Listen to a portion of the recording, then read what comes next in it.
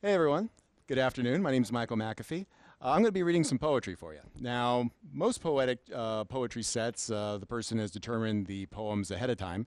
But so I've written a compilation of poems, 78 of them, one for each card in a standard tarot deck. So rather than me choosing, I figure it'd be a lot more appropriate to have volunteers draw cards from the standard tarot deck, and I'll read the poems based that are key to each one. So if everyone understands the concept now, so if I could get a volunteer to draw a card, any card. All right. All right, so the first poem will be based off the Four of Wands. All right, let's get a good Four of Wands.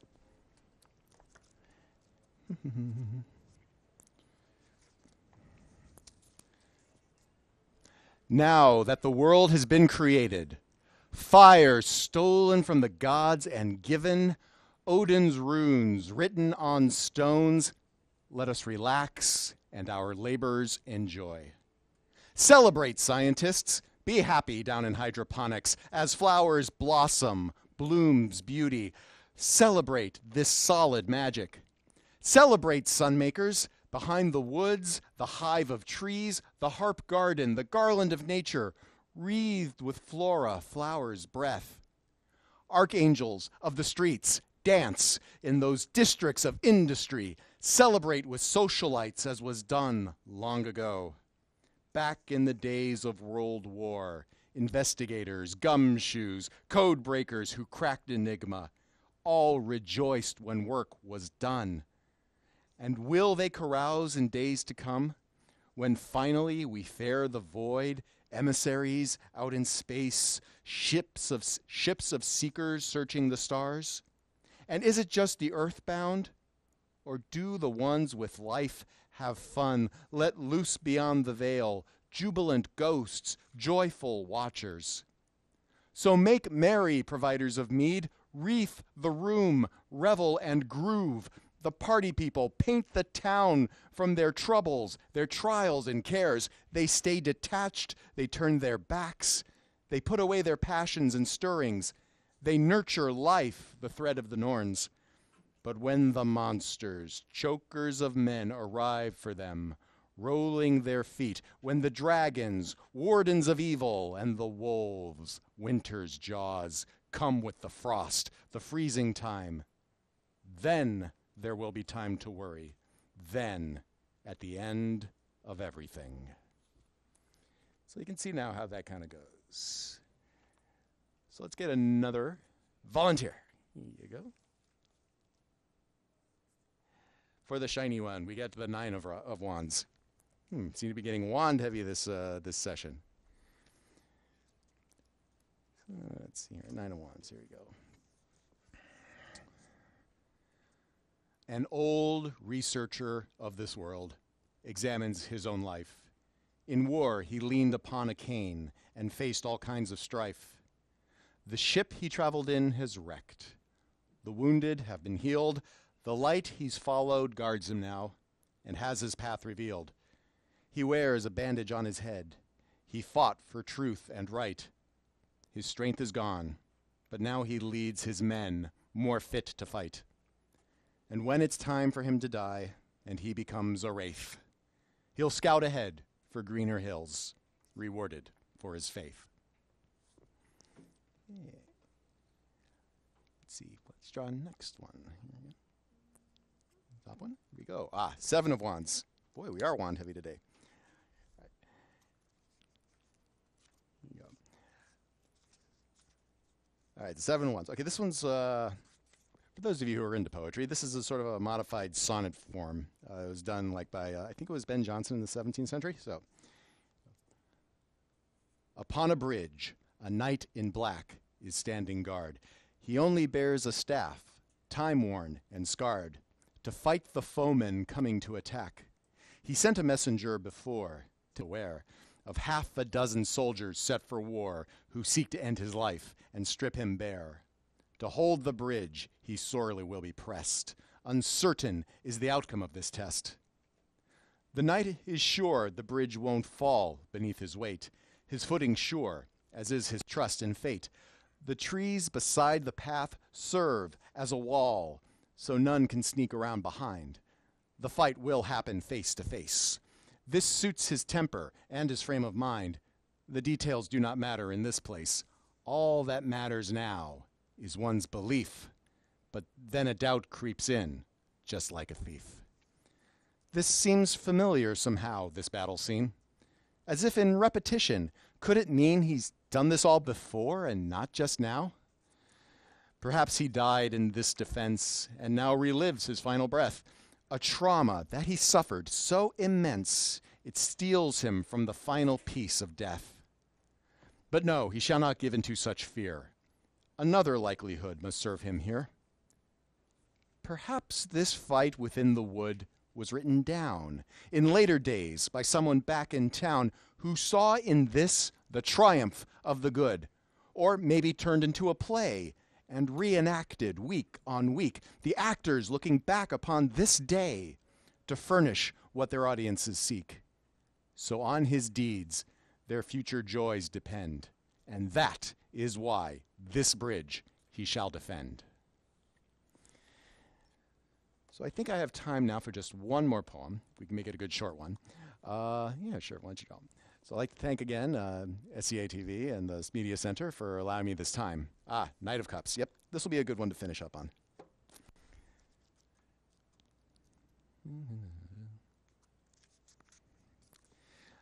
All right, now this one is called a form is called a terzinel. It's one of these kind of ones that you take a line and you repeat it at various points in the poem, and each time it repeats, it should help bring different light. The night is riding northward to the sea to bring relief to all who suffer there with joy, compassion, skill, and constancy. He smells the desperation in the air. He feels no doubt. He knows there will be pain to bring relief to all who suffer there. No matter if the people show disdain, the mountains could not sway him from his course. He feels no doubt. He knows there will be pain. He pauses to give water to his horse and watch the crescent moon bejewel the sky. The mountains could not sway him from his course. He paused too long. He spurs his mount to fly. He must not be distracted by the land and watch the crescent moon bejewel the sky. The people he must save are near at hand. He must not be distracted by the land. The night is riding northward to the sea with joy, compassion, skill, and constancy. So I want to thank everyone for being kind enough to draw the cards and determine the poems. So thank you so much for allowing me this time. So once again, please, if you can, if you have time, please, if you have the time and resources, donate to this wonderful cause and help bring media to continue to Somerville.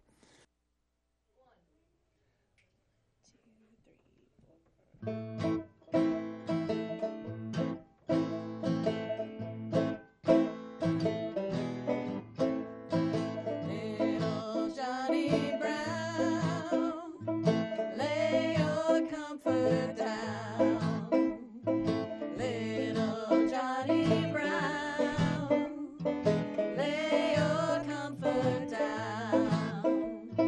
Fold one corner, Johnny Brown.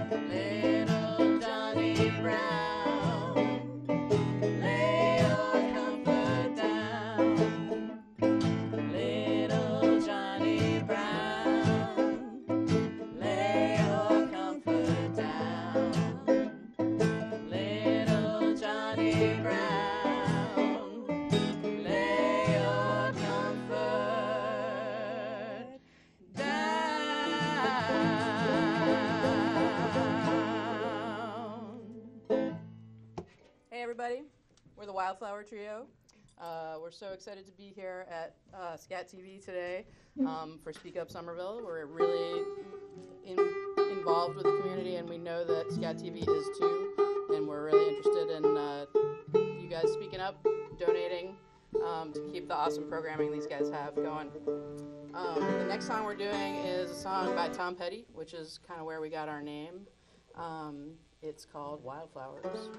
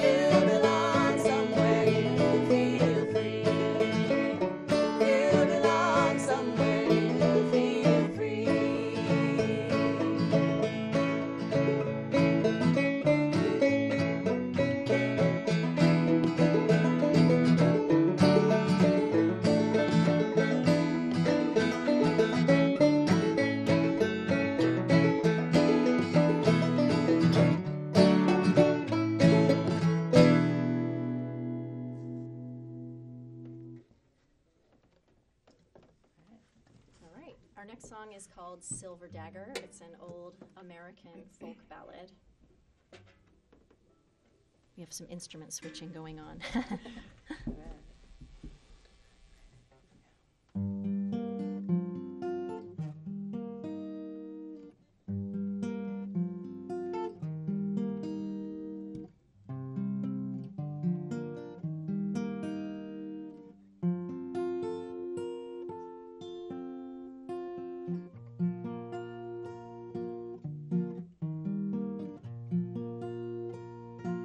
Don't sing love songs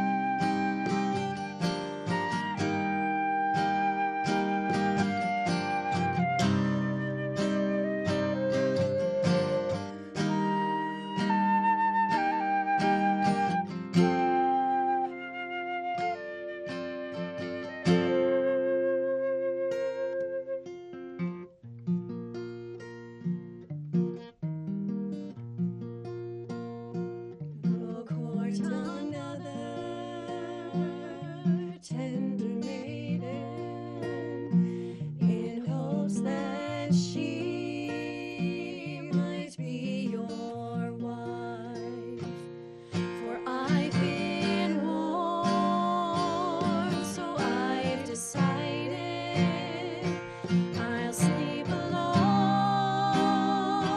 all of my life. Don't sing love songs,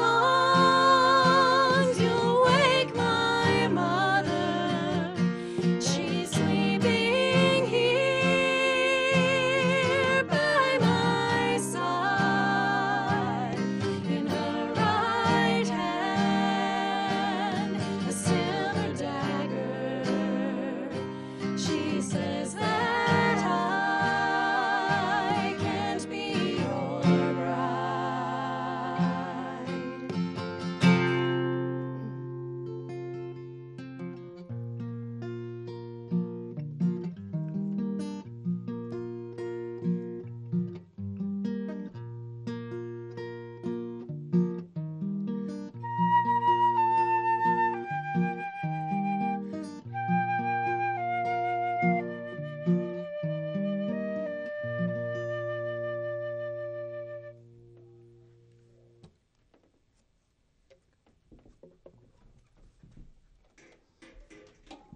All right, this is our last song. It's kind of an old-timey song. It's called Reuben's Train. And thanks again for having us. We're the Wildflower Trio.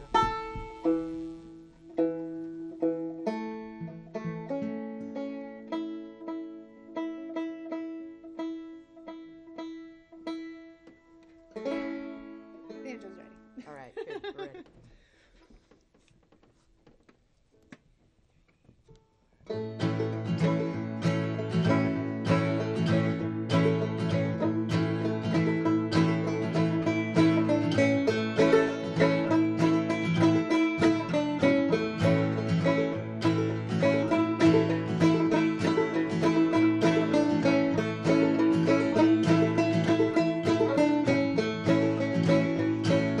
Reuben had a train from Wyoming to Maine. You can hear that whistle blow 100 miles. Singing, oh me, oh Lordy mine. You can hear that whistle blow 100 miles.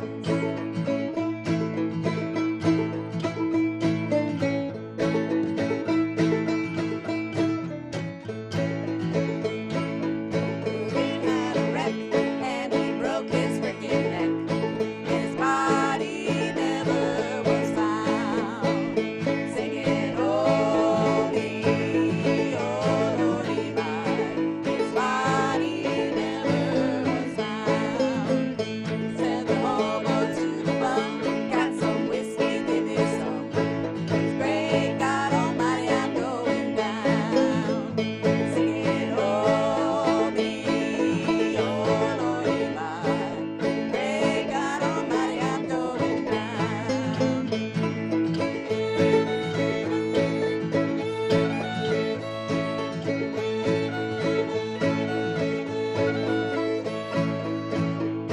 Gonna get me a plate and lay Reuben in the shade. Making me a graveyard of my own.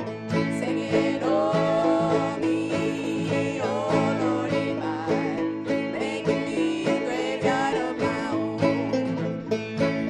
Reuben had a train from Wyoming to Maine. You can hear that whistle blow 100 miles. Singing, oh me, oh Lordy mine. You can hear that whistle blow 100 miles. You can hear that whistle blow 100 miles. You can hear that whistle blow 100 miles. You can hear that whistle blow 100 miles.